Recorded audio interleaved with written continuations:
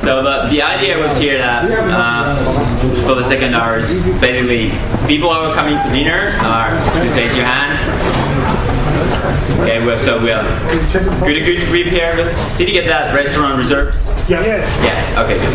And then other goal is if you have any questions here, we have a group of developers because they want to go to dinner, collected for you to answer anything, and as far as I can also do that. And then of course you also spill over from the last talk, at least from the developers, we can continue the talks, the 2 points raised in the previous talk, and continue on those. But let's first talk if anyone has anything unrelated or to the previous points which you want to present now, and go ahead. Yeah.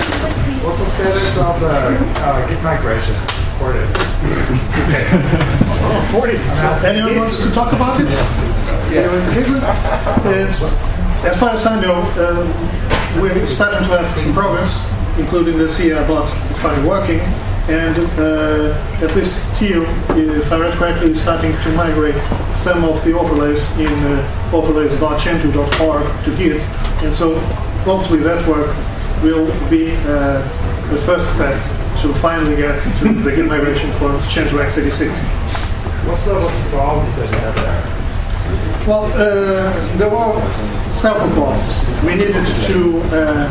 there were problems with the migration itself, which in the beginning was a bit slow, and Brian worked on that, and he improved it a lot. Brian from Petteri Räty, which is an American Python specialist, did some work on, if you know, tool Git SVN, which does the conversions. Initially the run for robots runs were like 2 days. I think when Ryan started optimizing it, it was at slightly over 12 hours, and I think that the last numbers were under 2 hours. The point was that if we have a long window of conversion, we can't get any security fixes done during that period. But that's now not a problem anymore. So. Yeah. Then we had some problems with the tools. We have tools that do the migration from CVS to rsync, and the hooks that are associated to CVS that have to be migrated to Git. I know some people working on it, but I don't know the exact status right now. And finally, there was a question about the access to Git, the control access to Git, which led to a fork in GitLab, which we're going to use. As far as I know, Rupert Hyder was working on it. I think it's very close, if not almost finished.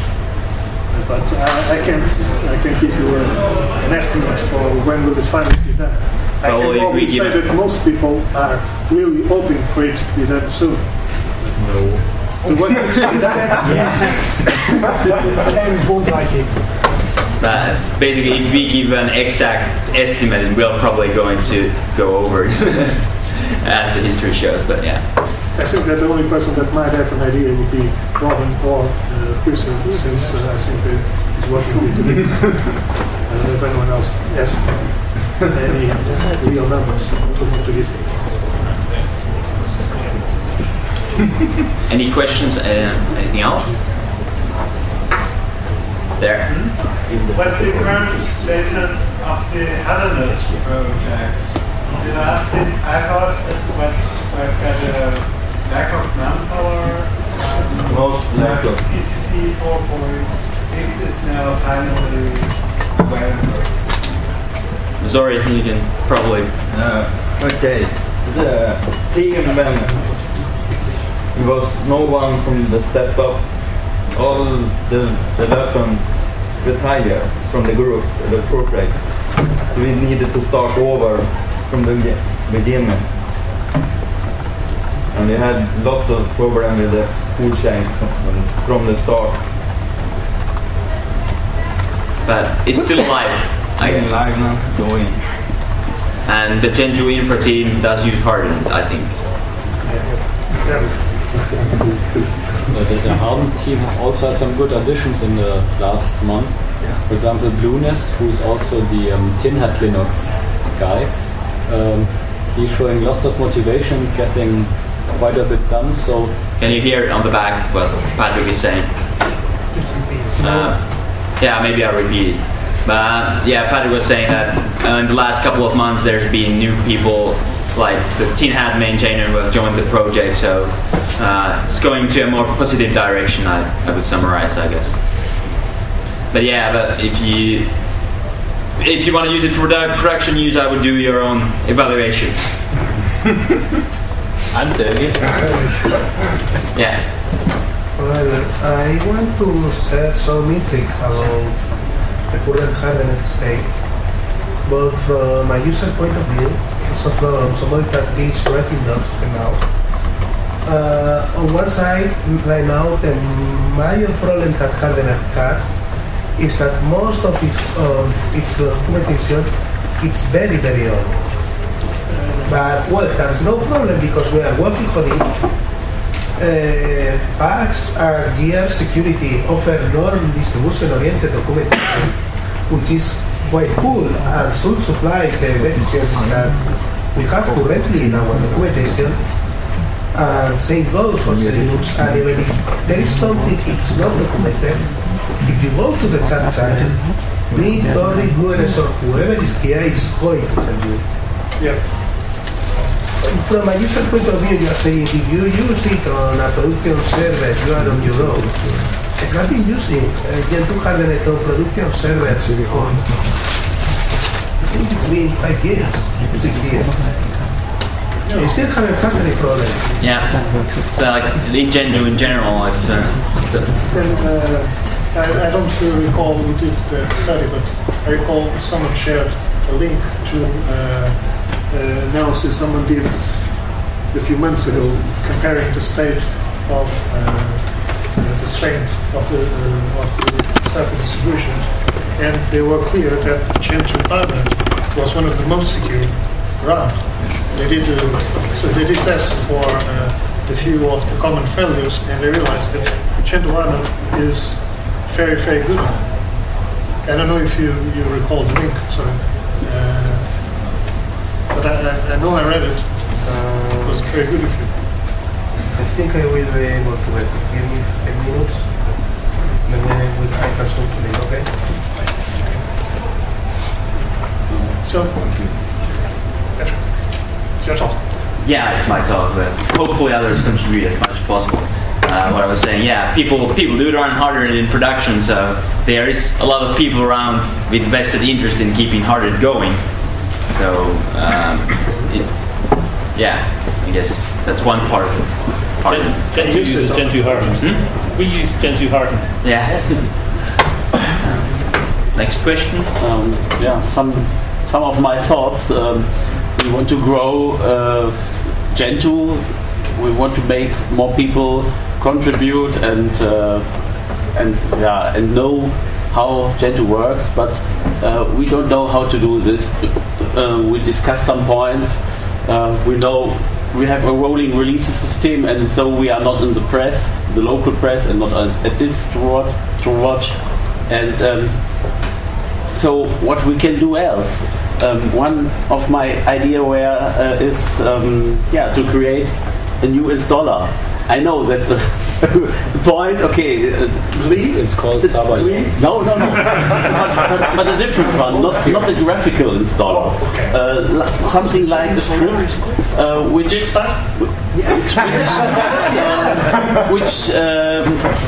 which looks in the database with information of proc. CPU info,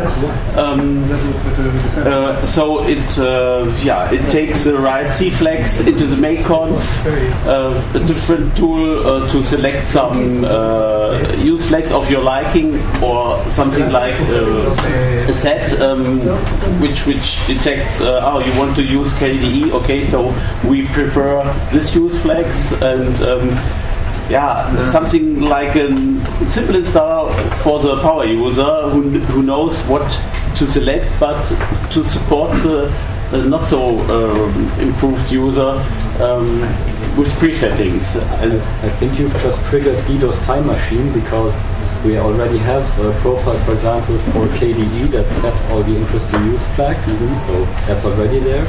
And with the C flags, I've seen lots of users play around with it. In the end, I would say, if in doubt with defaults, most users shouldn't play around with it. Because it's maybe, let's say, 5% performance difference, and the negative cost of stuff breaking or randomly doing unexpected things is much greater than that, in my opinion. Not in my, because the disadvantage is only that you can move your system to another architecture, but I don't see other negative aspects. I guess you haven't seen the 4-line C flag monsters that some users create. Yes, but I prefer the safe C flag. So I hope so leave defaults. Try to compile world with the most aggressive optimizing if you succeed. I'm not yes, but not such as aggressive. You can do that. But the biggest advantage of this strategy is if the distribution builds itself after lots of hours, of course, but you have an actual and an most optimized for your target architecture system distribution, which can't any other deliver. Because have you compared the difference between default and optimized C flags in terms of performance? I know it's different to compare to benchmark this, and the percentage is low. Okay, but that's one of our biggest advantages compared to other distros, that you can optimize as maximum as you want on your hardware. So we should push this feature to show the rest of the world here. Our distro builds itself, optimized to your target hardware, and no one else can do this. So you want to there's a question that in developer circles, the people who have been around long usually present the opinion that C flags is not a central feature of Gentoo. And if you're talking about optimization, I think that the greatest tool for optimization is use flags. More than optimizing C flags, it's use flags. Yes. Why should I build GDK support if I don't like GDK? So it makes no sense to activate every use flag, of course. And it gives a greater improvement in terms of performance. We have a greater improvement by using the better use flags, and probably by going crazy with C flags. But in my opinion, I'm not saying C flags is important. To use every possibility Gentoo delivers is the only way to get the most optimized system for your target, and that's the reason why I use Gentoo, because I can do it, and so I want to do it. You can, but you don't have to. And I've been really confused because there were all these benchmarks of startup times, and people started hacking init systems. I thought, wait, we have already arrived there like 2 years ago. I get about 7 seconds out of the box. What are they doing? Well, 1 second now. Yes. I really don't see the point of system D. Most people don't know you can actually suspend your system too. That's a cool trick. Do you actually use your Gentoo, or do you ever compile it? Mostly I compile it, but I don't watch it during compiling. And coming back to the point about installers. I want to add something to your script idea. I don't think it's a good approach for new users. I mean, let's say I'm a new user and the system does the first install by itself. I learn nothing, and the first thing that happens, I'm actually lost. I mean, I don't know how. You are right. I know this point. Yes. Yes. I mean, if you're a power user, every time in the forum. Okay. Yeah. If you're a power user, you can actually make a script or get another script that does that. And it's very helpful because you know the 20 commands you need to install a Gentoo system. You already know them. Okay. So if you're a new user and you skip how to create your file system, you skip what the stage 3 is, you skip configuring your services, then an update comes along and you have to run etc update, but you don't understand anything there. And you suddenly break your system and then you curse Gentoo. Because it broke, but in reality, if you have the experience, you can do it yourself. And if you think it's too much, then maybe you have to try something else. You are right. I think so too. But the question is, how can we get more users? And where is the negative aspect? If we get more not so experienced users, we can help them in the forward. Someone has to support those users, and unfortunately, it's going to be us. If someone doesn't understand, he'll come and open a bug, and he'll say, I don't know, whatever the problem is, but usually he didn't follow the document properly, or he thinks that he knows. I understand your I mean, I know many people say so. Yes, your idea. I don't need this installer. Yes, it's clear. I mean, the concept is right that if we want more users, we have to make it easier. But maybe at this point, we don't want different distribution. Yeah, exactly. That stuff. I mean, we don't target those users, and we don't. It's not in our goals to have users using this. Perhaps there's a different focus you can look at from the user perspective. I mean, the one thing is the installer, but I actually agree with it. If you follow the Gentoo handbook, even if you actually have no prior experience with Linux, follow the handbook exactly, you're almost certainly going to get a working system. And well, that's how I taught myself Linux, using the Gentoo handbook, pretty much. But I think what part of the problem is also not just getting new users, it's also keeping the ones that are existing and keeping them happy. I'm actually running Ubuntu on this laptop here because my Gentoo system broke just before this weekend and I didn't have time to get it all compiled again. And I was speaking to a lot of people last night at the beer meet.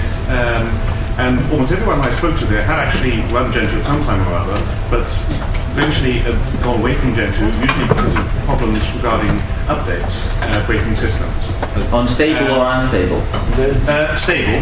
Stable. And actually, I'd say conceptually, there's a quite simple point where it frequently goes wrong. Voltage, of course, has certain possibilities to change things in the system, but for a number of crucial updates, you need to do preparatory work. I mean, for example, the thing that broke my laptop recently was a major Perl upgrade. You need to do quite a lot of extra stuff around there. And if you actually research each of your updates individually, every single package, you've got all the information you need. I mean, documentation is there, and once it's broken, you can usually fix it too. What really goes wrong is when you've got a situation where you only update once in a long time, you've got a whole list of sometimes tens, even hundreds of packages that go to be updated at once. You do UDNAV, merge UDNAV system, UDNAV world, get this great big list. You want to do it, yes or no? Yes. But no point there is a little flag raised that will warn the user, hang on, in that list of 150 things there's one or two things that you really need to have a look at first before you do this update. And actually you do get told it afterwards in the messages, but then usually it's too late if something goes wrong. But this is where the eSelect news was supposed to be. Like to say to make the power users who like Gentoo, to make them a bit happier, maybe a bit more user-friendly for them, maybe we should have a look at some way of flagging that up too. So when you get the choice, do you want to do these 150 updates? Be careful. There's a dangerous one in there. It's this one. Have a look at this first. But if there's an easy fix, you could hire me to admin your machines and stuff won't break. There is already a system for that. It's called, it should say that you have 3 unread news items. The problem is that not all developers are using the system to its potential. They should be flagging those dangerous upgrades with news items. But I think the Perl update actually mentions nicely that you should run Perl cleaner, Perl update -all or something like that. So the thing is, it might get lost in a really big update through all kinds of messages. Then the biggest problem is you don't have 2.2 portags yet, so we don't have preserved leaves. So if something happens, and here I'm on a different world, so I don't have that problem. Okay, sorry. We have the issue that everything that depended on the old version broke. Yeah, we actually have something for this, but it's not unstable. It's not because of it would be fixed by Perl doing same as Ruby does, which is use flag type installation directories.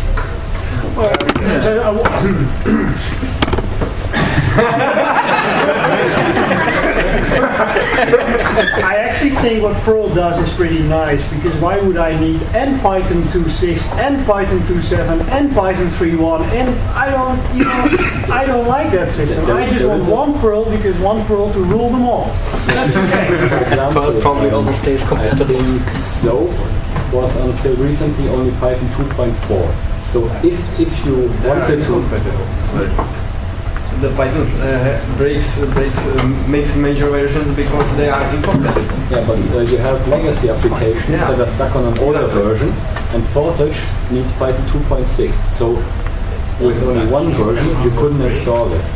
Now the problem is, how do you expose that to users? Because, for example, on an old system I had, I think, 8 GCC versions and 5 or 6 Python versions, and that stuff never gets cleaned up. Right.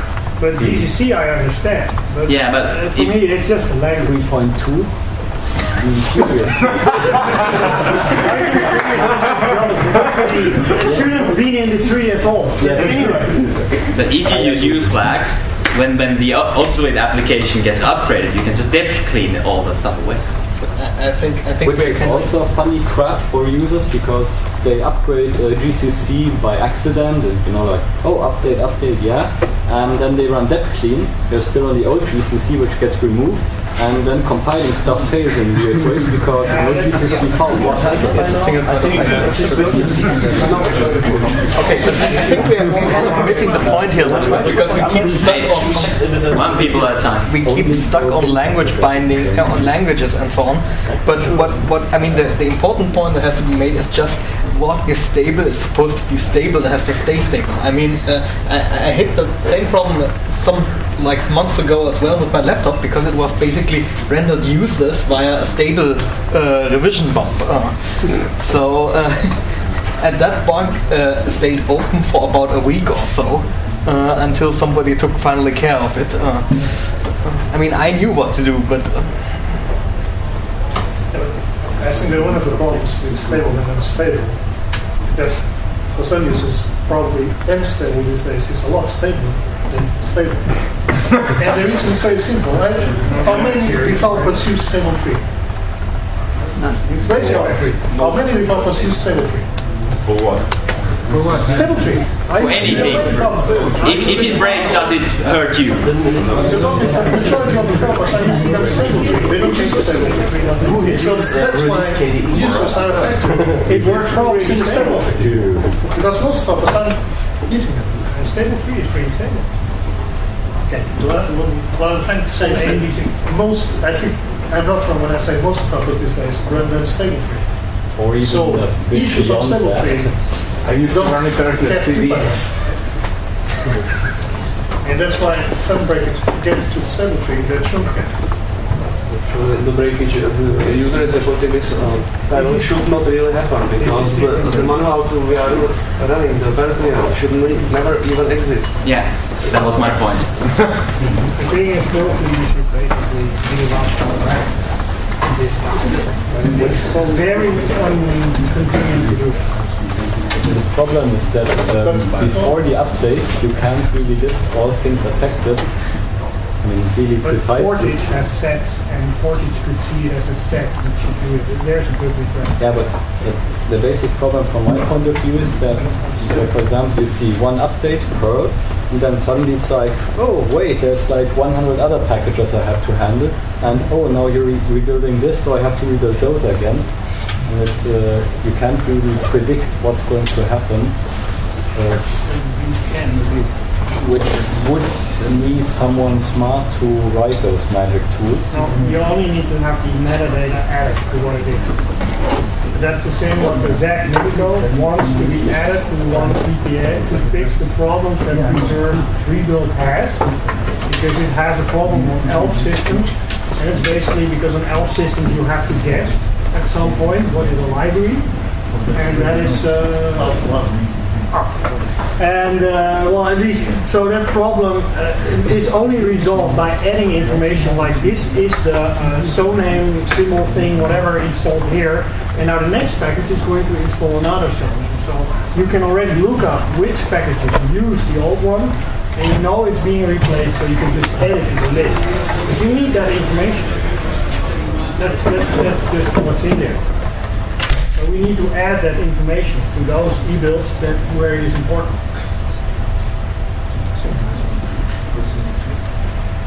I think there's one more thing to reserve rebuild. When I do an update deep work, package get broken that won't be upgraded normally, and they should be upgraded during this update firmware automatically by Vortex, because afterwards in a preserved rebuild, Vortex knows that they need to be rebuilt. I think what you can do is get yes. You have to tell it. A little louder, please. It's the same thing. You have to tell Vortex that they're actually building a version that's incompatible with the previous one. It can't know by itself. If you tell it in the rebuild, then it can do what you say. It doesn't necessarily need to be... Unless you use... there's no way. Because... reliable way. Yeah. There's no reliable way. Before Vortex updates a package or rebuilds a package, irrelevant if it is an update or not, should not start to rebuild this one package when there are dependencies of this package that are subject to research. Yeah, it could warn you. That is nice. You get a warning. Why not automatically rebuild them? No, if deep is requested. Build say if you update this, I have 100 packages that need to do. Yeah, but you only do that if you have this information. Yeah, you could say you could use the word may. No, you must. You may have to rebuild it. Yeah, okay, but the whole point is that EMF somewhere forbids that you do something like adding packages on the fly to do so. So you must upfront be able to tell, like, I have to do this, and because of that, also this is. And that's what's needed. That's why you need metadata upfront, even though you can deduce it from what happened, because that's what preserved rebuild actually done. It just deduces, hey, look, something is wrong, and something is missing, and now this is the replacement, so who belongs it to? Okay, so it's up. If you have information, it's The mental note for everyone: EAPI 5 is open for features.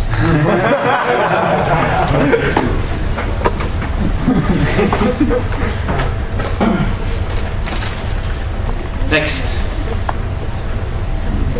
Okay. I guess I'll do something in. About DistroWatch, going back to that, any comments or any suggestions? Sorry. It affected me. I know someone said it doesn't matter, but actually, I used to use Gentoo for like 5 years, from like 2002 to maybe 07. And like right around the 07 thing. No, I should say like more like 06. Quit, then came back, looked at it in 07 or 08 or something like that, and saw what DistroWatch had to say, and got scared away. It just didn't do it. And I didn't really actually know it was alive until I came here, and I was like, oh wow, it's still alive. Like, that gives us some perspective. Okay, we should do something about it. I changed my mind. Action is needed now. Can we just DOS them? We've tried to change DistroWatch's opinion several times by exchange of emails between individual developers and DistroWatch guys. And he said quite clear in email responses. His opinion is on the website, which he circulated around with some of his readership. What's doing the change of opinion, if any, is by other people writing in and saying what's there in the right. So I urge everybody to write to DistroWatch. We could hire some nice Russian negotiators that sit down and discuss it and change his opinions quite nicely. So yeah, but everyone here could write to DistroWatch using your personal emails.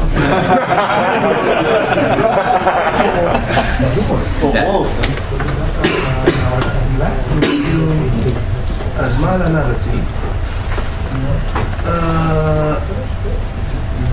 do you rather sugar being given 1 grain of sugar now, 1 grain of sugar 1 minute later, Mandrill, Sugar, another means like that. Or you could rather use Gentoo spool. What I'm trying to say is that one of the main problems of the continual cycle development in Gentoo is that improvements and cool things usually come one at a time. There is no way we can solve that, obviously, because that would mean going to a version of Gentoo, and if you do, I'm going to overset. Do you suggest that actually No. What I'm saying is that I recall that some time ago there were, for example, a small bulletin that was published weekly or something like that. I think it was weekly. Gentoo weekly news. Then we can change to I made a mistake. I made monthly, not weekly. Yeah, Gentoo monthly news. It was weekly news. And then it was going to become Gentoo blog news. Weekly while I Excuse me, I don't have What what I'm trying to say is that having something like that we can go, for example, to a new user say, see, this month has happened all this. And I understand the point, and you're right. But we have to the other problem. Who's going to do it? The CWN stopped being published because there was no one to produce content. It didn't really stop because there was no one around. Some people piss me off really badly because when I write 80 to 100% of the content, then maybe I'm a bit aggressive here, but maybe I'm the editor then, and not just a contributor. Maybe. I understand the point, but there was, I understand what happened, but it didn't finish there. Short after that tried to resume with the blog, and then it finished. The scripted versions of the newsletter were quite amusing because they came out on time but were quite boring. I've been thinking about reviving it, but it's a time investment of about minimum case about 10 hours per edition, and that's time I don't really have at the moment. So if someone would throw some money at me, which is time in a different scale, then would be Why don't we get it? You say 10 hours, so you get someone to contribute content. Right? 10 hours if you have the content. Depends on my mood. Bottles of rum are also a good substitute. It might improve my motivation. Yeah, but not at once. It would be nicer to just have a static page entry for this. People that actually don't know anything about compiling, but just know how to write about what happened. If you want, what you could do is try to convince the president to talk to the trustees, and seeing that as they already have a lot of people joining for other stuff like accounting. Assume I just suggested that now. So we could try to see and find if Matthew can find other people who would be interested in helping out with marketing, in this case with creating content for the newsletter. Well, to be completely honest, I promise that I will try to revive the Gentoo weekly newsletter in my manifesto for council vote this year. So you know you have to pay this year. As you can probably see, I quite failed doing that. What is this? A sort of manifesto of vote for me, or? I did all the other stuff. I read that. And you become a good politician. Another thing we could try is just push Gentoo Planet a little bit more in that direction. Because I mean that's automatically some sort of news aggregation, and I mean if just everybody promises that if something happens interesting in his team, then he's going to write a blog entry about it. Well, those are overrated. Really, if it's on front page, people read it. If it's on blog, they probably won't read it. Yeah, I see that pretty clearly. Actually, the blog posts on the front page. I mean, I get hits whenever I post something. I get a lot of hits whenever something comes. Something different. Can you explain or tell something about the creating of the emails in the official registry regarding the options which is filled up in this e-build compared to the original source. If you check with configure help, you see lots of options, but only a percentage of this is choosable in the e-builds as use flags. And is there a process, or is it the liking of the developer of this package, or how is this? Yes. Well, I can do a short summary. By policy, if it introduces dependencies that are controllable, then you need to make them use flags. After that, I guess it's the maintainer's game. But for example, if you can control, does this e-build give you this nice one little source file that does wonderful things, and there's no downside, then it's probably good to enable by default and not give the use flag choice. That's probably not complete, because if you have a option that enables some accounts for some dependencies, still you can enable it, hard enable it, because you are 900% sure that it is already on the user system. Let's say zlib, optional zlib. So why should I use flag for zlib? Everyone has a different system. Yeah. Anyway, I think you need to remove this question from the recruitment quiz now, since it's been recorded. Well, if they watch this talk, I'm more than happy to let them in. But that question does have other answers that are required too. That's definitely one of them. But still, I don't care how they learn the information, as long as they do. But yeah. Quiz list. But yeah, you're hungry? Yes. But yeah, let's see what's now. It's 6:45. But any last questions before all the hungry people are? There is another proposal. Maybe I wait a little about it. It's about the Gentoo recruitment process. I think that being able to give to the recruits instead of a lot of separated docs which have parts of policy, we try to give we can try to do that and give them one single document which has all what they are supposed to know. Learn this by heart. Gentoo answers Actually, I understand the point. We have an issue with having the dev manual, developer handbook, the PMS, and so on. But there are hints where to find the answer in the quiz now. I think. Yeah, there are. But the reason what I'm trying to say is, having something, some bit of, for example, improve the handbook. So I want a new developers who know about policies is there. Because, for example, I have been reading LEP number 59. Okay, there are things I should know, but most of them, what? I mean, why should I know that there was another structure before that didn't work? And that's taking half of the blame, which means that my take to do the test will be double. And this document has nothing to say about plebs.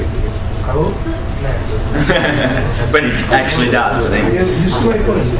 No, in fact, I'm doing my business now. I volunteer to do that. But I'd like to know if you think it's okay. No, it would be great. Someone needs to do it. There are 2 points here, probably main points. One is that the one purpose of the quizzes is to force you to know what all kinds of documentation exists and to process them. The second point is that if you don't know where to find things, you should be communicating with your mentor. Yeah, but we're trying to kill the default handbook for years now, and we didn't kill it yet. We we're trying to get some stuff into that manual that has the content. I understand what you're saying, and I agree that it's important for people to know where to search and where to use. But we also need to concentrate on all we do. and we unfortunately haven't been able to get it done yet. But even if you give a developer a handbook for technical stuff, it's still there valid for many other things, and you will still left with some other things. I don't think we can have one single one. Let me make a suggestion. That's a pretty revolutionary one, but how about we just switch the e-build quiz and the end quiz? Because the e-build quiz is basically asking a lot of stuff about organization structure, and the end quiz is asking mainly technical stuff. Now, the end quiz contains stuff that you actually need to know when you start actually working with e-builds, whereas the e-build quiz contains stuff that you learn while working with the people, meaning during the mentoring phase. Yeah, I think we could do it. No, I don't see any reason why not. The historical background is that it used to be a two-phased process. Yes. In that you need that first to become like familiar with the community, then contribute in the middle, and then at the end quiz. But these days we just do them both at once. And but if we ever get the quiz web app into it, it's much easier to recategorize the questions. Which it's mainly depending on info, which probably as for Git and any other things could use more resources. But that's in the pipeline. Hopefully this year. There was a problem with Ruby, right? The question for info was getting info. Well, they haven't posted any Rails applications before, so yeah, and that's a good. The issue was having someone on the team to remove it. Yeah. Take care of it. And there's one guy. What are your wishes? Slightly off topic, but I think one of the main reasons that users think that we're dead is because we don't have any PR exposure to the public. Many of us use our weblogs to communicate shiny stuff to the users, but this is actually not a good way. It seems like quite a distributed way to communicate stuff. So instead of having or reviving the newsletter, because we really don't have the time to contribute both in inbuilt system and writing stuff, we could ask our users to write stuff for us, and we can just do the simple editing and then publish it. I think that would work better. It's not the best thing, but at least we can show them that we are here and we are working. There are plenty of users who are willing to help, but not like developers. So we should take advantage of them and that's staff. Just saying. Such a newsletter needs to be on a real regular basis, on a strict regular basis. It depends. There is no newsletter at all, so there is no rules. You can do anything you want. The weekly newsletter was too much work, it seems. The monthly newsletter, I don't know what happens with this. The weekly newsletter worked quite well, especially because there were people doing, for example, mailing list summaries. So those items were small enough for one person to handle reliably. And assembling all those bits gets also quite easy. When you shifted to the monthly basis, there was basically no one doing any content because those people that used to do content were kind of not interested anymore. Other questions? I mean, I don't even know that myself. Do we have something? Do we have something like a PR team? We do. Who doesn't have anyone active? We have a PR project. Yeah. Because it would be, for example, nice. I mean, imagine you go to some event that is only like marginally related to Linux distributions, but to open source in any case, and you have the opportunity of giving a talk there. It would be nice to just have some set of slides, and you can then adapt this to your personal needs. And actually, PR does have some stuff like that on its project space. Okay. Hungry? No, I said I wrote the template. Yeah, you can show him. It's still running. On my space. Dev space?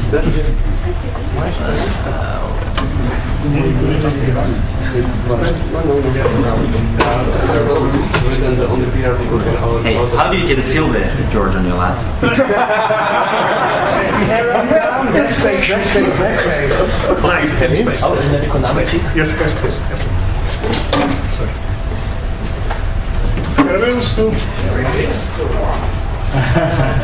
Where is it?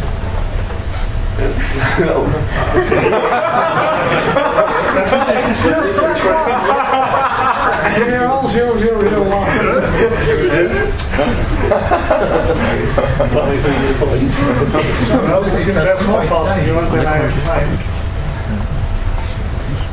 Yeah, let's go. Where? Oh no! Oh no! Yeah, we go. Oh no! Let's use counterarm. Much better. And for everybody, this one's Gentoo.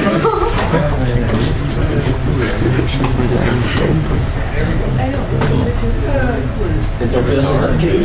Sure. Ocular. Not this browser, whatever. Oh, yeah. But I do that for Ocular.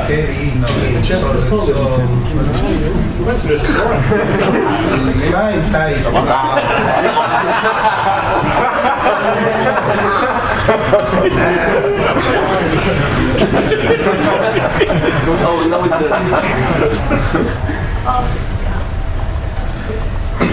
Okay, this is how Isn't it user friendly? If you check the box, it opens every time with Ocular. Yes, that's true. Someone really should buy the KDE Firefox extension to use KDE Open for what the fuck is this? it exists. And you expect us to understand that? I somewhat expected it to be in English. Have you ever Maybe some kind of a space. You can see that learn more? it's just template. It doesn't have any content. Okay.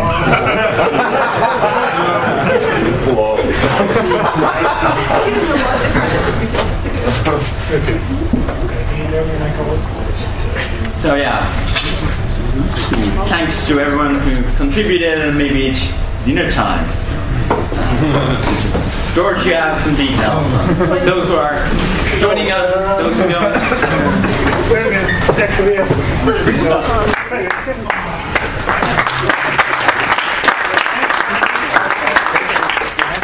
Already.